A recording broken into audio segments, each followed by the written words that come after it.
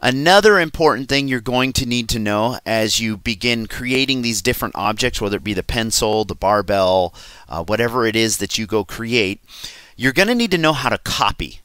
Copying in 3ds Max, copying an object is really simple.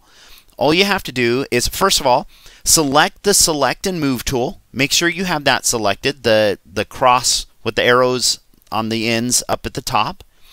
And remember, you're in a 3D environment, so you have a X, Y, and Z axis. What that means is, if I select the Y axis, I'm going to slide my cube along the Y plane.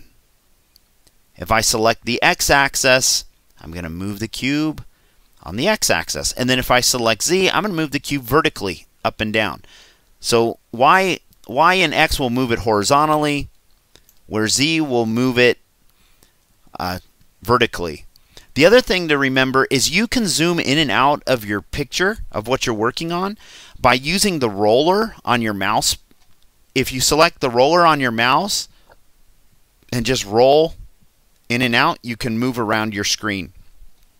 Another thing you could do is go down to the bottom right of your screen. You'll see where there's a hand, and when you hold the cursor over it, it says Pan View. When you select that, you can move your everything, your entire scene, anywhere you need it. Believe me, you're going to really find this handy later, because a lot of times objects will kind of get lost in your scene, and so it becomes real easy to just bring them back to the center of your screen.